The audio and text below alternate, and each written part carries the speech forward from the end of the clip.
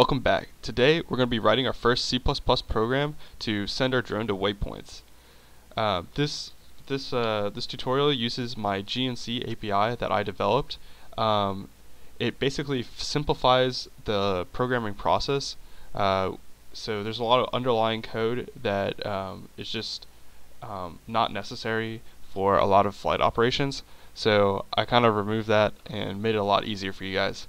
And this will allow you to just focus on the utility of the drone and the mission that the drone has, rather than all the different flight dynamics and whatnot. I will be going over how the underlying concepts in the API work in future tutorials, but for this tutorial, I'm going to show you how the API works and how you can use this in your own applications.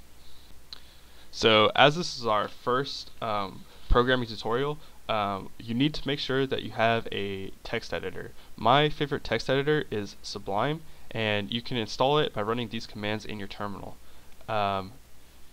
So I've already installed it, so I'm just going to go ahead and open up a terminal, and then I'm going to go cd into catkin/source, and my favorite thing to do with Sublime is write subl and then dot, and then we'll end up opening up Sublime. And it will end up basically having the whole Catkin workspace right here, so you can jump between all your different ROS packages that you're programming. So first thing we're going to do is clone in my IQ GNC repo. This repo has the GNC API in it, and this is the ROS package that we will be writing our code in. So let's go ahead and clone that in catkin/source. Alright, so now that that's cloned in, we can see we have IQ GNC right here. So we'll just open that up, and then we're going to be writing a C++ program called square.cpp. This will basically make the drone take off and then go in a square. And before we can do that, we have to add the square.cpp file to the to build, right? So here I'm just going to Control C and then add this to the CMake list in IQ GNC, and then CMake list, and then scroll all the way to the bottom and just add this here, right? So to build a C++ file, you have to have these two functions: add executable, and then the name of your executable, and then path that to the C++ file, and then a link target libraries, the executable plus the catkin libraries. And you'll have to do that for every C++ file that you ever make with ROS. The next thing that we're going to do is we're going to make the square.cpp file in our source folder. So I'm going to go ahead and make new file, and then Control S, and then square.cpp, save. Alright, so you may also notice that there's another CPP file here, and this is the whole worked out tutorial. This one works, so if you can't get it to run, you can just build the package and then run the executable that's associated with this, and that should be in the written tutorial. So the first thing we want to do is we got to add all the functions that are associated with the control API. So just go ahead and copy in this GNC functions.hpp, and then the next thing we're going to want to do is add our int main function here. So I'm going to copy this in, and then I'm going to talk about what all this code means. So if you never programmed in C++ before, you have to have all this int main function no matter what. And this is where the code that you write will be run, basically. And then there's two arguments here. There's an int RGC and int char RGB. And basically what these allow is for you to put in command line arguments. And then basically every time you write a ROS node, you have to have these two functions, right? So you have ROS init, and then that takes in the arguments from the command line, and then we just name our node something. So I named the node ngc node, or GNC node. I'm sorry, had a little bit had a dyslexic moment there. And then you have to also specify a node handle. And basically this node handle is the way that you can access the communications within ROS. So you also have to add this. Alright, so next thing. We have to add this function called init publisher subscribers. So this function basically initializes all the different publishers and subscribers that we're going to need to communicate with our drone. And so in ROS, the way you communicate between nodes is with publishers and subscribers. And basically, the publishers push data away from your node, and subscribers pull data into your node. And so there's a lot of stuff going on behind the scenes within the API, but you need to do this, otherwise your C++ node is not going to be able to communicate with the drone.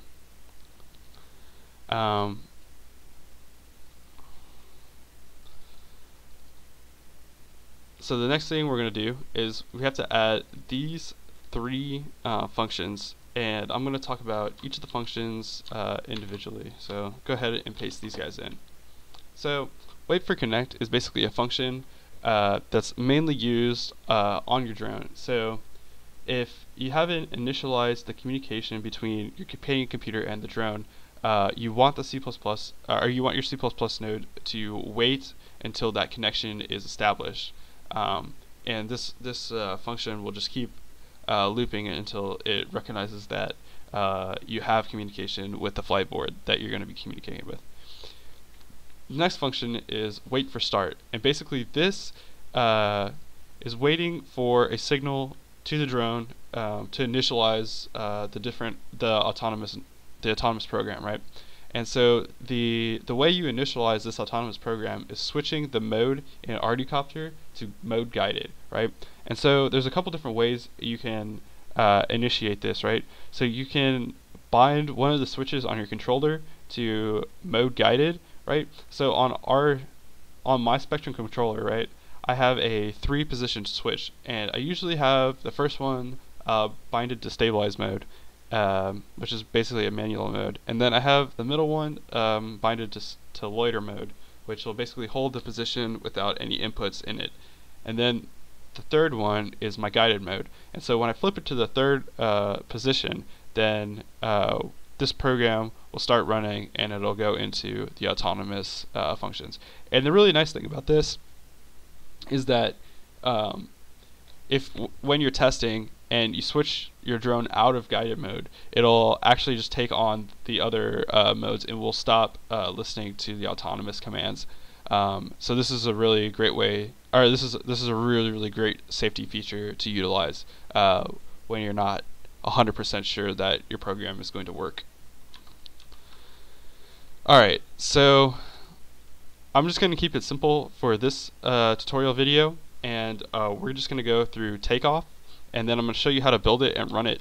And then in the next tutorial, I'm going to go over how we can make the drone go to waypoints.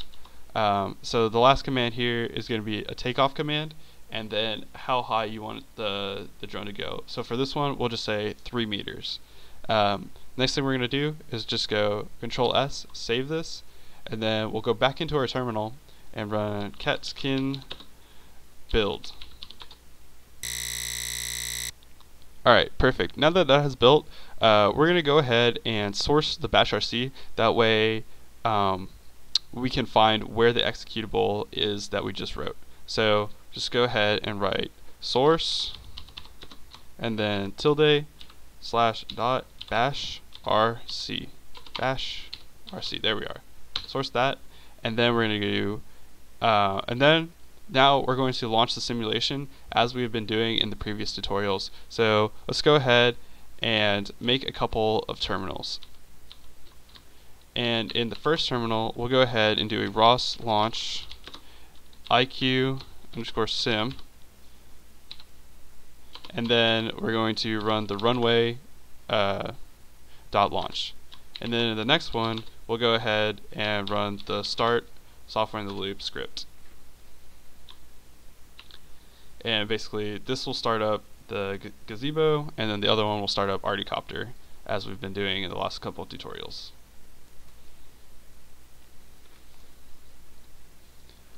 So after Articopter is started starting up, we'll go ahead and launch MAVros, which is the communication between Articopter and ROS.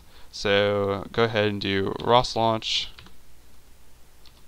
and then IQ_sim, and then APM.launch, and then run that. Alright, perfect. So the last thing we need to do is we need to run the autonomous program that we just wrote.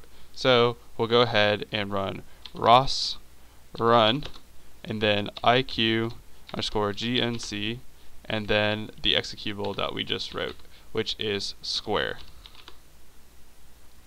So let's just go ahead and run that. So one more important thing to mention again is that before you run any autonomous program or take out the drone or fly it in any way, you basically have to wait for this to show up. The EKF2 IMU1 is using GPS, and EKF2 IMU0 is using GPS. This basically just makes sure that the drone has a 3D fix. So to run this program, we have to switch the drone into mode guided. So we'll come to our Mav proxy terminal and then type mode guided. And basically the drone will go through a couple seconds of initializing the reference frame, and then it'll go ahead and take off. So that'll be it for this video. In the next video, I'm going to show you how we can get the drone to fly to different places that are interesting for us. So see you in the next one.